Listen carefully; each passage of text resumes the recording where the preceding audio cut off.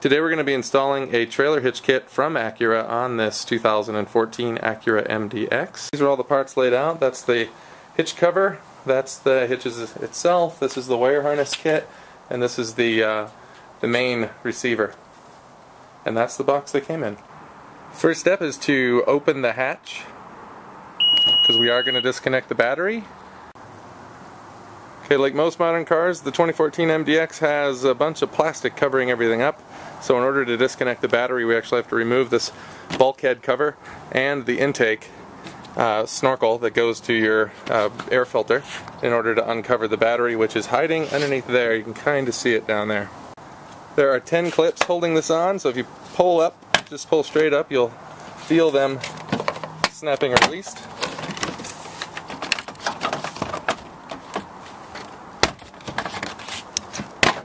Like so. I'm doing this with one hand while filming with the other, so that should tell you how simple it is to take this off. And there it is, removed. So even Acura make mistakes because this is missing. There should be 2 of these push pins holding this intake tube on, so there's only one. So let me show you how to take out the one that I have, and I'll talk to Acura about getting another one. But this is a pair of push pin pliers, so I just grab onto the head of that with the push pin pliers and pull up, and then you've got it. And then to remove this, just lift straight up and kind of wiggle it out of its case, and you can see how it's held in place. Just a rubber little gasket pinches onto there, and now you can get access to the battery. Okay, this is the negative battery lead, and there's a 10mm nut on here. We're just going to loosen that, not actually remove it, but enough to make that connection a little softer, and then grease it up real nice from the factory. And then we'll pull it up. And we'll just lift straight up, which sounds easy. There you go. Lift straight up and disconnect that, and then I'm going to wrap this in a towel so it doesn't end up falling back onto the connection. So that's what I mean by that. So now the battery is disconnected. So clear out your hatch and open up the trunk and start removing some panels, because we're going to remove the spare tire from this vehicle. You can see this pretty little decorative tray thing in here. Just pull that out. And you can see where your spare tire connections are, and you can see down there there'll be a little plug. We'll pull that out and lower the spare tire. You got a little light on the situation here just to show you how to remove that plug, and you can see that fitting at the top of this guy here, and this is what's going to lower our spare tire. And Acura gives you the tool you need to lower this, obviously, because if you're at the side of the road and need to change your tire, that's the end that connects to that. Then hook it up to there and turn him to the left, and you'll hear your spare tires start to come down. Let me show you what that looks like. Okay, so I'll give him a crank. Hopefully you can see him coming down there. One of the things I liked about the factory hitch is that it won't interfere with the spare tire. A lot of the aftermarket hitches would interfere with lowering the spare. So lower it all the way down to the ground, and then keep lowering it a little bit too long. Get some slack in the line. What that'll let you do is pop this out and twist it to the side and pull it through the center of the hub. Well, it should let you do that. Like that. Just like that. And then you get the spare tire out of the way.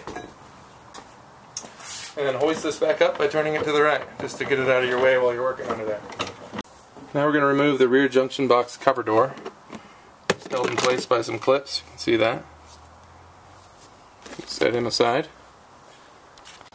And now we're going to remove this panel along the rear end here. You can kind of see the line, I think. And we're going to replace it with that panel over there. This is underneath the vehicle, looking inside out at the cover we need to remove. And you can see that there are 4 bolts. Here's one. Here's another one. Up here, and over here, and over here. And these 2 clips, this one and this one, and a bunch of these little retaining tabs that will pop off to get this off. Okay, these are 10mm bolts.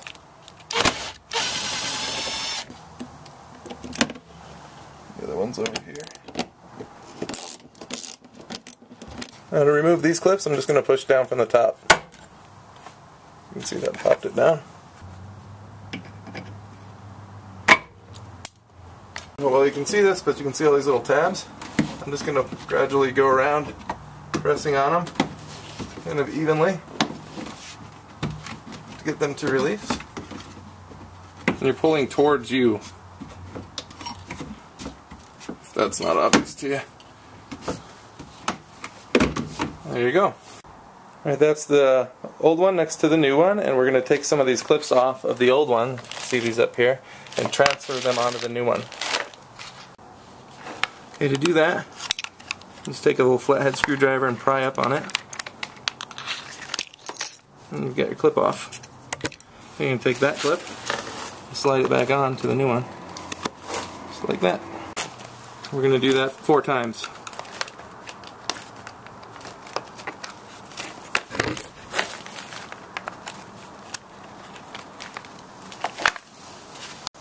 This is flipped over. So you can see there's some missing and some there that will transfer.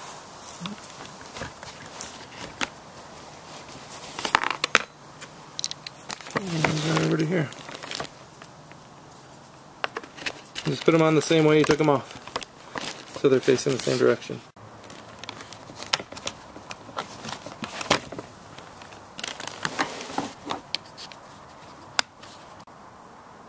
Right, now we're ready to install this new cover. And one thing to note is that we're going to use these bolts from the kit. They're a little bit shorter than the factory ones, and that's because, as you can see here, that this is a different shape. So if you reuse the longer bolts, you're going to punch a hole in the face of this. So use the smaller bolts from the kit.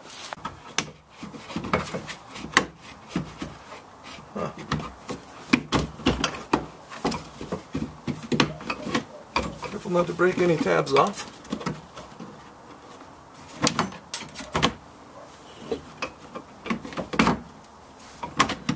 Oh, my clip came off, but we can fix that. Just to make sure all these retaining clips have popped. And we'll put the clip back on over here. Alright, we're ready to stick the bolts back in, and the clips too. These upper bolts, you see that? Just feed those little bolts from the kit into those holes. Again, this is a bolt from the kit.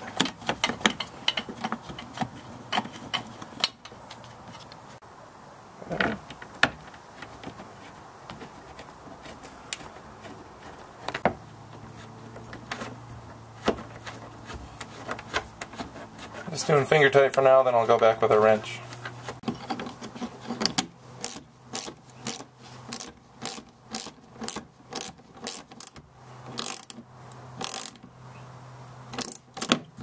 Remember, these are plastic parts. You don't want to go crazy with the tightening. You see that bolt coming out the bottom? That's why you want to make sure you use the ones from the kit. Otherwise you would have punched a hole in the plastic. So don't do that. And that's what the cover looks like with no hitch in it. Okay, our next step is to attach the wiring harness, the plug unit, to the receiver. And you'll see that there's a little plastic slit there. I don't know if you can see it very well in the video, but when you slide it together, it fits very nicely like that. And you'll also notice that there's 2 different size holes in there. And those 2 holes have different size bolts that go with them. I'm going to put a little bit of blue Loctite on them like I always do. And you can't mix it up because there's only one way for this to work. Put the bigger one in the bigger hole. Like so.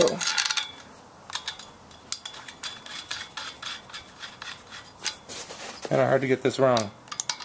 I don't know why they went with 2 different size holes, but who am I to judge? There you go.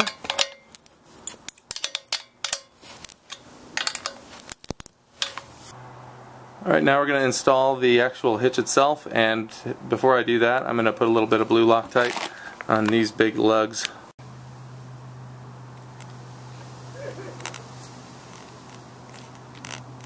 You're going to want to get some help from a friend to pick this sucker up and put it into place. It is pretty heavy. Should take a note though that these bolts are 18 millimeters, and I have the wrench ready, and I put 3 on either side to kind of make it easier for me to grab them. Well, let's give it a shot. You're going to want to make sure that these holes are cleaned out really well. If you've been waiting to do your installation, there could be debris in there, so make sure you take a wire brush and clean them out if you need to. This car is brand new, so it's not a problem for me. It's supposed to fit through there. Should fit through there. What's going on there? There you go, you got it? I think I got it. Can you hold it? Might help for you to reach further back. There, yeah, exactly.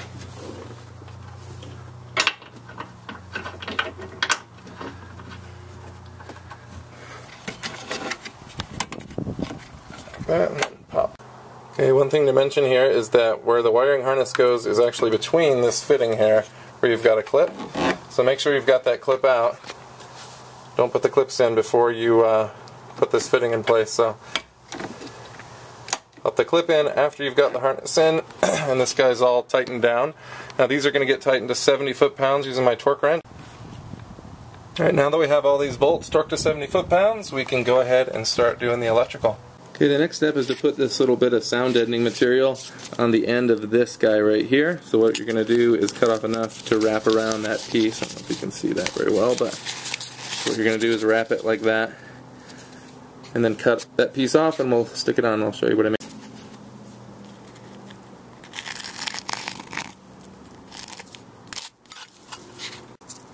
And then peel off this self-adhesive back.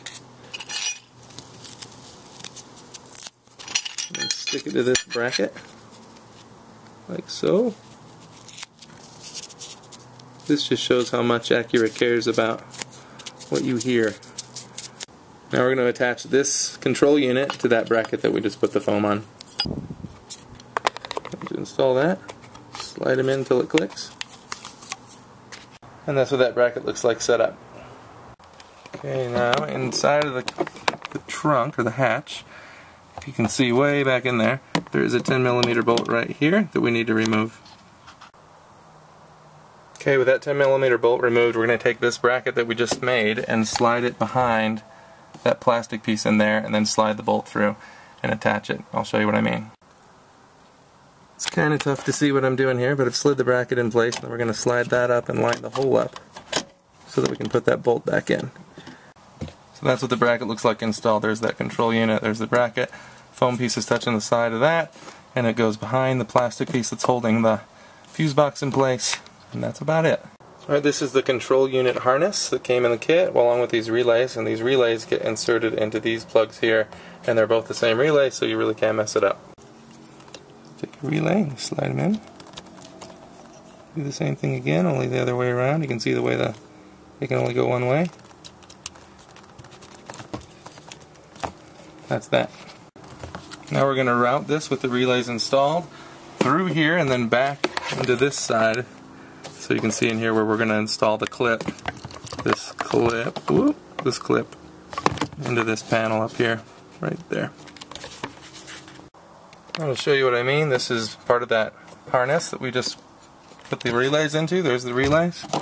And in here is the one that's going to plug into the part that's attached to the hitch. And this one we're going to stick up into that clip pin up there. Now each of these pins gets inserted into, this one gets into that control unit that we installed using the bracket, and this one goes into this lowermost plug down here, and let me show you what I mean by that. Almost, there we go. Okay, can you see that? It's going to go in and click. Now I'm going to take this pin and pop it into that slot up there. Just like that. Okay, now we're back underneath the car, as you can see, and this grommet right here needs to come out for us to send the wiring harness through. So you'll see now that there's insulation there. This is what's the floor of the back of the car. We're going to actually cut into that. So I'm just going to take my razor blade here and poke into it, so you can see the razor blade is sticking out of that. I'm going to cut it into a cross, or plus sign, I guess you could call it. See that? What we're going to do is fish our harness through that. Okay, so you're going to push this through the hole you just made, and then you've got your grommet.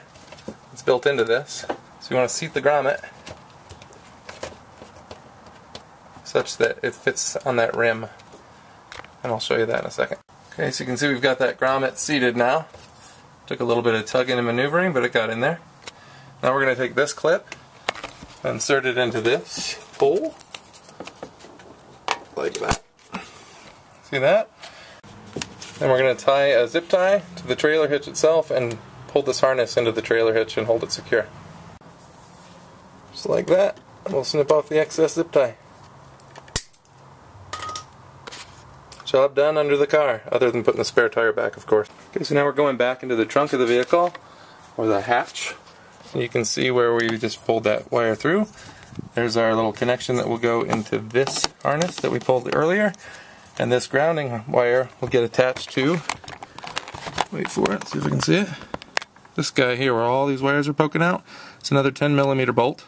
And we're going to pull that guy out and attach this ring to it. And I'll do that right now. Okay, hopefully you can see this.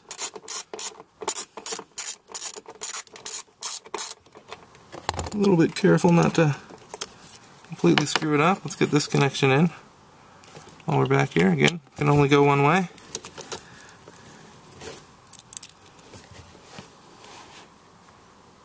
Put him back together.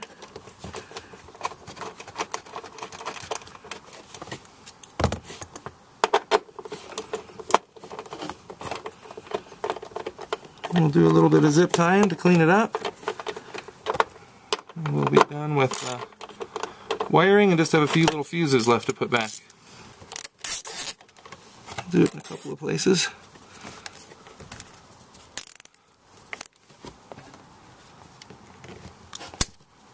Cut off the excess. One last zip tie just for good measure.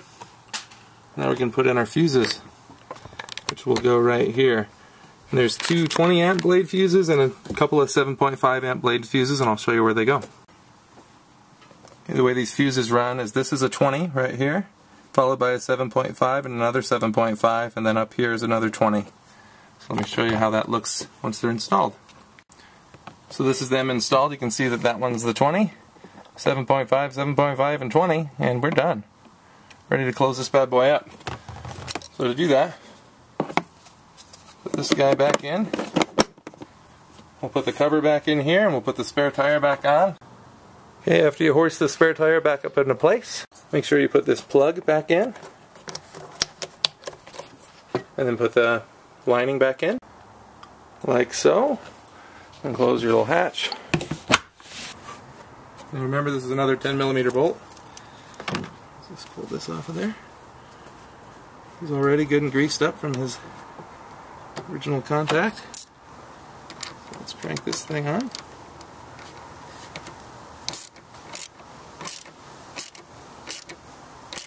Don't over tighten it, but make it tight.